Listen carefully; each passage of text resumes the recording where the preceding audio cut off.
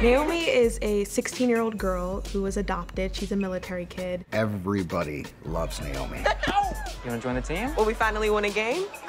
She knows 9 languages. She's in 6 AP classes. Her mind is always working. Ohayo gozaimasu, o aidekute urashiras. She rides a skateboard. She has like the funkiest, coolest style. She's nice to everyone, and she has a really good moral compass on her back. Naomi runs the #3 Superman fan site in the world. In the minds of everybody, superheroes are just comic book characters. There's no way that Superman's real. What's going on? Superman. There's a sighting of Superman in the town. Not only is it real, it's happening in your face, in like where you live. Superheroes aren't real, right? When he turns up in the town, Her senses are all very, very, very all over the place and kind of amplified.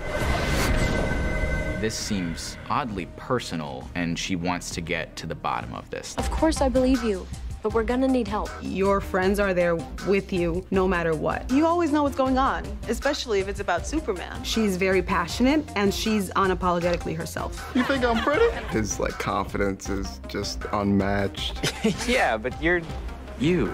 Anthony has a big old crush on Naomi. I've never actually done this before. She will give you some wisdom, but she's gonna have a weird way to get there. Can we have code names? I call Elrond from Lord of the Rings. They're all friends. Well, they're all acquaintances. Awkward. I think we found something. There's something amiss. Do you guys know the guy who owns the tattoo parlor? They might be trying to hide the information. Sometimes people aren't who you think they are. Is it real? Is it a stunt? What's happening? Most people think it's a hoax. There's more than meets the eye. It can be hard once you realize you're not like everyone else. Working with Ava DuVernay, I can't even believe I'm saying that right now. Definitely a hero of mine. It really made me step up. I can't give you answers when you're not asking the right questions. She puts a young woman of color to the forefront. Who gets to be the hero? It's beautiful to see, and we need more of that on our TV screens. I'd say you're in for a ride. Are you a superhero? No.